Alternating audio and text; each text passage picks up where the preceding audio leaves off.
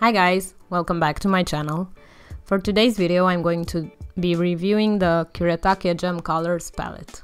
So I finally got my hands on a metallic / pearlescent watercolor palette and I'm so excited to share my thoughts on it. So as you can see, the palette comes with 6 colors: a red, a pink, a gold, a green, a blue and a violet. They are all sort of jewel toned colors, so if you're looking into that, you should definitely check this palette out.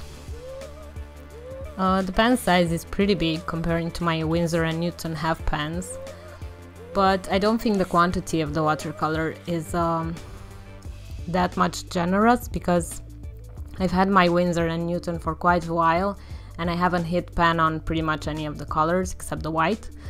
And these I've been using only this week, but I can already see a hole in the gold. So be aware of that when you purchase them. Overall, the actual watercolors are very creamy in texture. I would recommend adding a bit of water before you start painting, because they are a bit stiff when you first try them out with water. A disadvantage that I found was the packaging. It feels pretty cheap and it's made out of cardboard, and also you don't have a mixing palette to go with it, so that's probably one of the few minuses that I found with this watercolor palette. So as you will see, I did some swatches before actually doing a painting with them. Some of the colors I like more than others. For example, the purple, the red and the pink are not so opaque, and in comparison the gold, the green and the blue are more opaque and more vibrant, I think. The gold is definitely my favorite out of the bunch. You will see that it kicks off the most color from just one swipe.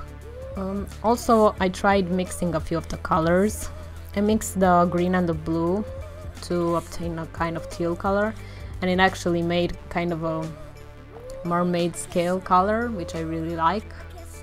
And I also mixed the blue and the red to see if the purple would be different, but it's kind of similar to the one in the pan already.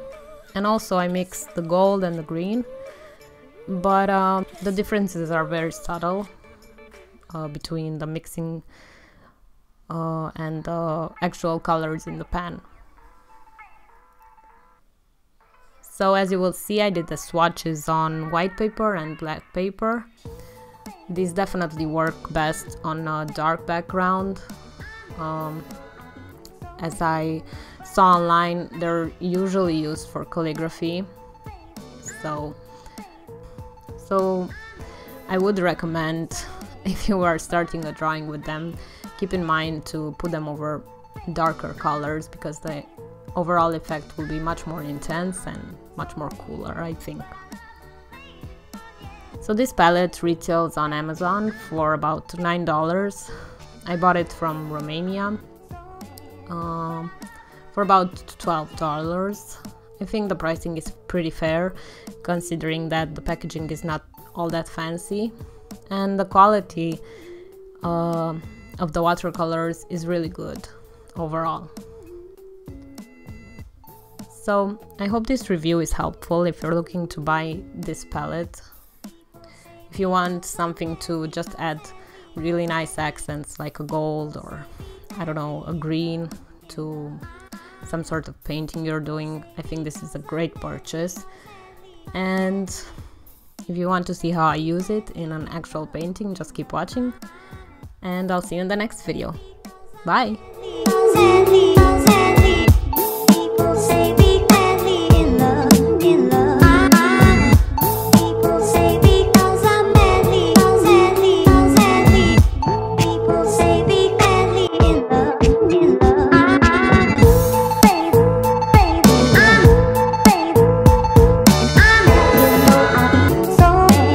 But I love the rain, oh yeah, baby.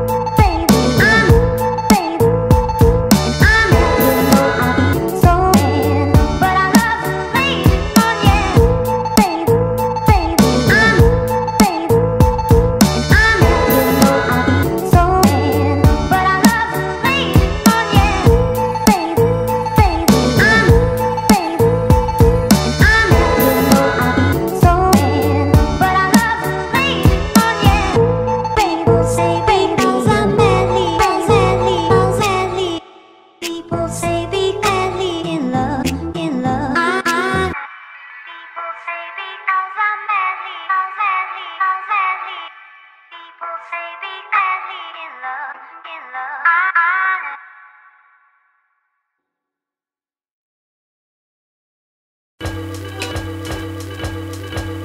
All I need is you, baby, baby. Don't claim to be no.